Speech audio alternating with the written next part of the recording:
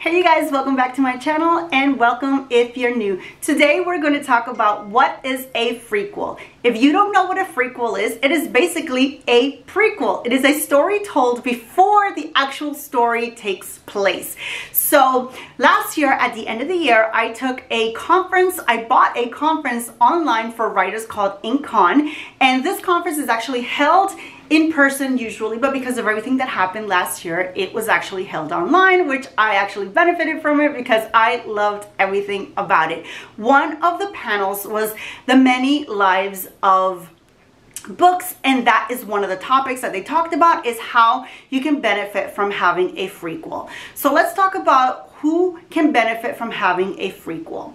Who can benefit from having a frequel is anyone who's actually published a book already, or maybe if you have another book coming out that pertains to that story. It is a good way to attract readers to yourself. Now, if you don't have already a book out, then it's really not going to benefit you at all because you're just giving out a story that nobody knows anything about or that doesn't have anywhere to go. So a frequel is basically an incentive to get your readers interested in the story that you've already told so they can go ahead and buy your next book. For example, my book Between Us is out right now, and I am getting ready to release the sequel to that in the summer. So this would be a perfect time for me to write a prequel and offer it to my audience for free to get them interested not only in Between Us, which I released last year, but also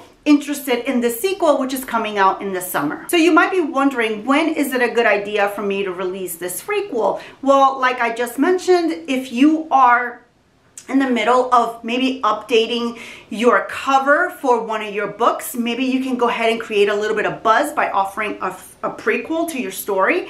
Maybe you are getting ready to release a sequel to that story, so it would be a good time to go ahead and do a prequel. Or maybe it's the 1-year anniversary and you want to revive that book again. That would be a good time to release that prequel. Now let's talk about the length of how long this prequel should be. It shouldn't be very long, maybe 10 to 20,000 words at most. It's just a little intrigue. It's just a little taste of what's to come. So you just want to get them really interested in the story that you've already told, the story that you have coming after that, so that they get a taste for not only the characters but your writing style. They get to really know you as a writer and they fall in love with the story that you have already told. And you can release this prequel in 2 different ways. You can offer it as an ebook or as a PDF.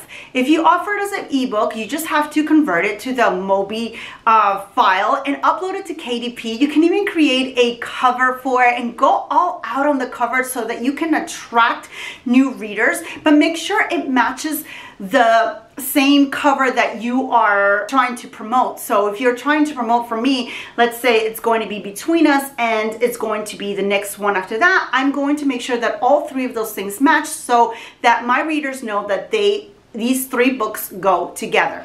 So if you offer it as a ebook on Kindle, then everything is done for you. As you know, it's free. But if you do it on your website, you can do it a few ways. You can just give them a downloadable link on your website. You can offer it to your email subscribers, or you can create a sign-up form. You can tell them if you sign up to this email, you get a prequel to so-and-so book.